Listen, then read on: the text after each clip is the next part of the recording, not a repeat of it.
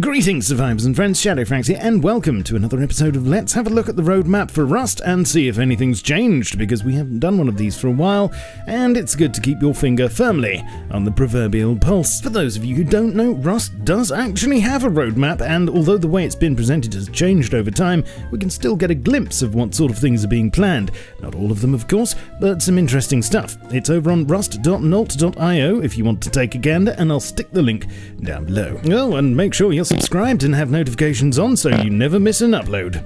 Probably. Unlike previous roadmaps, this one is actually interactive and lets members of the peasantry suggest and vote on which features they'd like to see next. But first, you should be happy for me because this video has a sponsor, which means my family and I can continue to eat pies and not die, so bear with me. This is you. You like the internet. I mean, you're only human, but you also know that online privacy is massively important, and this is where you need a VPN, and more specifically today's sponsor, NordVPN. VPN stands for Virtual Private Network, which is like a special tunnel that all your totally legal and above-board data travels down, hiding your IP address and encrypting everything, thus keeping you safe. NordVPN double encrypts your data and lets you connect to over 5,500 super-fast servers in 60 countries on planet Earth. You want to binge that new show on RustFlix that the survivors on the next island can watch because of their location? No problem. Fancy being French for the day? Sure, I won't tell anyone. It even works in a certain large Asian country with a population of more than 1 billion. You can use it on Windows, Mac, iOS, Android, Chrome, and probably even your toaster. It works while you're on the go, comes with a cybersecurity suite and ad blocker, and you can have up to 6 devices connected simultaneously with unlimited bandwidth. I could go on about its features, but the most important thing you need to know is that right now you can get 70% off NordVPN and an extra month free by using my link down below or with code SHADOWFRAX. Back to the video. So, the current Rust roadmap is divided into 5 sections: in progress, planned, researching, or thinking about without committing to anything, rejected, we'll get to this later, and completed. There is, of course, a lot more being worked on. For instance, you will have heard me lately speaking about the animal art update, and the new mixing table has just landed on staging that I'll be making a video on tomorrow, and that will enable us to make tea. Still no mention of biscuits, but hey-ho. What I'm trying to say is that this shouldn't be taken as a full roadmap. That probably exists on the back of a toilet roll tube somewhere, but rather, which community suggestions made here are currently on it. Also, some of these are still kicking around from the last time we looked at it, but no pressure. At the top of the in-progress list is HDRP, and okay, this is where I immediately contradict myself because this suggestion was made by Gary. But nonetheless, Unity's high-definition render pipeline will hopefully solve a number of render issues and may, in big letters, lead to better performance. A number of tantalizing shots of the results have leaked out of FacePunch over the last year, and the commits log shows that it's still being ground away at heavily, so hopefully this means the team still view it as a good use of time. No dates for completion though. Next in the list is better terrain, sorting problems such as stretched textures on slopes and hills, a lack of flat building spots on mountains, flying rocks, which we've all marvelled at, haven't we, and general rock formation boringness. This is kind of tied to the first suggestion, as HDRP will change a lot of things when it comes to textures. Interestingly, the third item is gestures, which we do kind of have if you're willing to play with keybinds, but I guess it's still here because we'll ultimately have them on a wheel, as this early example shows. The planned section is a lot more populated though, and first up is fixing Bradley, stopping him from shooting you through walls at the launch site, which is not only annoying but also gives away your position. Adding birds is next, and I'd love to see this. Birds in the forest or sky, even if just for decoration, would add a certain lived-in feel. They work great for adding scale to distant things, of course, and as discussed many times on this channel, vultures circling over something would be an excellent way to show where nearby loot/danger may be found. New weather types are still planned. Again, I would say this will probably come post-HDRP, but eventually we may see the return of rain, snowstorms, or perhaps the odd radiation event.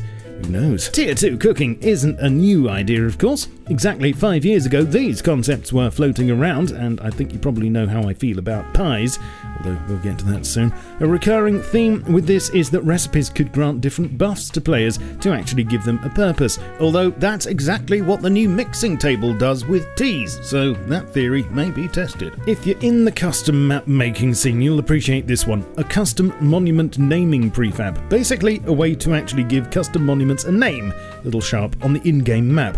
I am, so hopefully this does get added soon. Bring back head turning when alt looking. Yes, please. Not only would this make cinematics more realistic, but it also looks funny as hell. When console? The ultimate question. The answer is, I don't know. Probably the less said about this, the better at the moment, apart from that every time someone asks, Hulk gets diarrhea.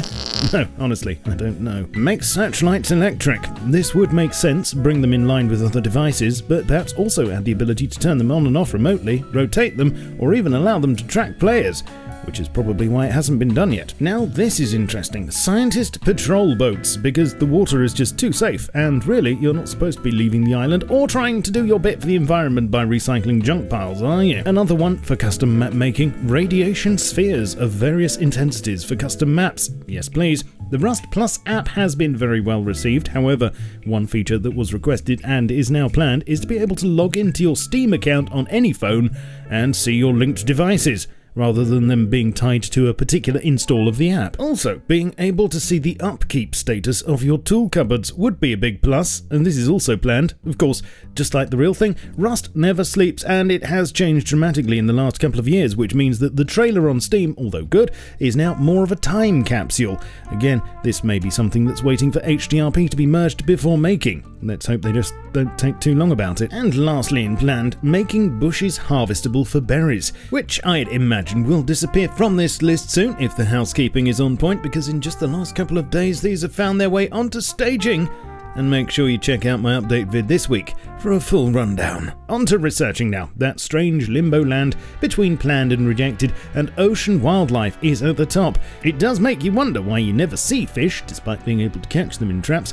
If you ask me, fishing is something that every survival game should have, regardless of how much of a sitting duck it makes you, and sharks would make the sea so much more exciting. Make some islands around the map. Well, okay, we kind of have this, and custom maps can do whatever they like, but more islands and further out would definitely suit the more antisocial players like me. Making fireplaces heat bases. This was the plan, as mentioned, when they were added about 3 years ago. I mean, we have electric heaters now for that purpose, but come on lads. A working train that goes around the map with rad towns that are linked by a rail network connected to the tracks that are attached to them sounds great on paper, and has been here for a while, but I'd imagine making that work on a procedural map and getting it to fit in with the road system and everything else would be enough to give even the bravest developer an aneurysm. Still, props to them for researching it. Lighthouses emitting light at night? Duh. Just make them nuclear. Problem solved. A rework to the stand-up system is next, and what this means is making your chance of getting back up after being downed higher if your water and food bars are fuller, for instance, instead of being random. Teammate indicators on the compass. Personally, I'm in favour of just relying on your senses to find your way around and only knowing what you can see or have seen. But I guess if we're going down the route of knowing so much extra positional info, then this makes sense. Torch will give you comfort, warm you and give you comfort. I ran this one through Google Translate and I think I agree. Not as much as a campfire, of course, but it should definitely make your cheeks toasty. Fishing. Yes, just give it to us. Let us have competitions, catch rare items, or just dangle our rods in the water. I mean, the model is spawnable, so... A smart counter is another Rust Plus app request that would let you check your energy production remotely. Google Stadia is still here in the researching pile. It hasn't gone anywhere, but nothing else has been said about it, so who knows. Turret cameras being used for CCTV. I mean, yeah, there's one on top right there. There it is. Let us link these up to our desks and control them remotely maybe. And network scale to clients, another one that's been here for a while, and what it means in layman's terms is allowing Oxide or UMod plugins to spawn prefabs with different sizes. Lastly, the rejected section, the place where concepts come to die. And there's one on here that particularly saddens me, but I'm still grinning and bearing my way through it for you. No, you can't have lighter nights, but of course, you have night vision goggles now. Projectile invalid issue, but worth reading the comments on this one. Rejected because the team are constantly changing, and improving the underlying issue, so not quite what it appears. Halving the cost of half walls. No, sorry. But while I can see the logic of this one, I can also see the implications for base building and raiding. And, okay. I think just a moment's silence for this one's appropriate. Half floors were almost added with the latest round of building parts, but were then pulled at the last moment for reasons. Chromebook. And remove macro, no recoil, although we did have certain mice banned, so there. Of course, underneath this you can see all the suggestions that have been added so far, and to think of everything that's new just this year, I think they've done alright. But what do you think of what's currently on the map? Is there anything you disagree with? What isn't here that you think should be? And of course, when Contho? Leave me your thoughts down below. Join me on Twitch to see me stream stuff. Follow me on Twitter, Facebook, Discord, and my Steam group to stay up to date with my adventures. And if you'd like to support the channel, then Patreon is a good option. Plus, you can get your name in the credits like these smashing chaps here. I shall catch you all soon, but in the meantime, keep calm and stay rusty. Cheerio.